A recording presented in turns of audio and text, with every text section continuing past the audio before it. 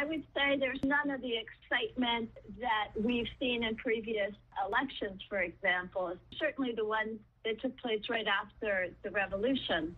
But on one side, there's indifference. There's also more of a quiet support for this new draft constitution by a lot of ordinary people, working class people. And then there's real concern, alarm by a whole other chunk of Tunisians. Many of them are perhaps better educated. Nobody says that, they've had a fantastic decade since the revolution, but some are extremely worried about what this constitution, if it's passed, could deliver. For those of us on the outside, Tunisia, we can say, led the way for this mass movement for democracy. Why are people now concerned? It's true. I mean, from the outside, Tunisia was, sort of this amazing, surprising sort of initial success story in some ways for this Arab Spring. It certainly was the country that ignited this broader popular movement for change, for an end of strongman rule and just a change in more democracy. And it was after this large uprising in 2011, Tunisians got together, they drafted an initial constitution that got a lot of input.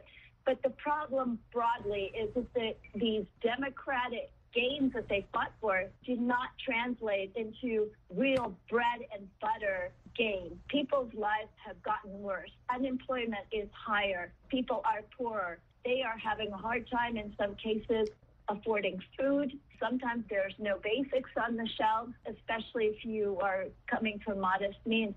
So these democratic, aspirations, yes, they have free speech, but they can't pay their bills. And that is a real issue. Lisa, given what you just said, what do you think will be the turnout in today's referendum? Well, here's the thing. What's happening, and I know we have a fairly new president since 2019 who's quite divisive, but he's gotten support. A lot of people think the turnout will be low. I don't know, but I will say one thing. When I talk to people on the street, again, this cadre of activists, students, et cetera, are going to boycott it. First, because they think that it is just so off the track of democracy, it would be an insult even to go to a voting booth and vote.